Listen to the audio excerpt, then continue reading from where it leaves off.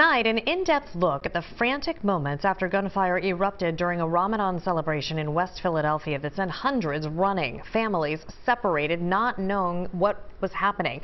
This comes as Muslim leaders came together today to denounce the violence and sent a message to teenagers who are picking up the guns. CBS News Philadelphia's Strickland with this story that's all new at 6.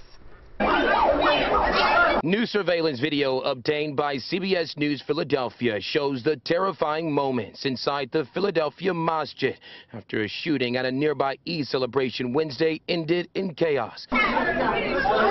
The video showing the fear as many were forced to take cover as shots rang out. It was traumatic. Farida Boyer says her niece was near where the shooting happened and says it took a while before family could find her. It was chaotic. It was chaotic.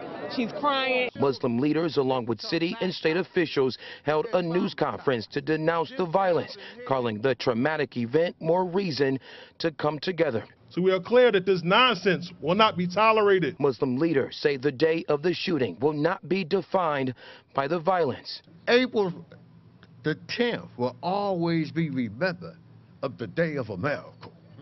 Because it's a miracle today that we still have all our loved ones with us. Imam Kenneth Nordine made it clear that he and other Muslim leaders' top priority is to help the community heal moving forward despite the senseless violence. We're going to show our youth that we're not going to let teenagers run us in the house and make us afraid to go outside.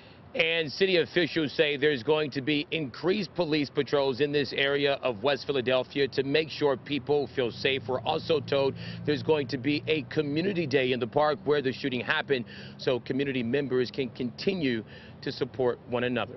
Reporting in West Philadelphia, Strickland, CBS News, Philadelphia.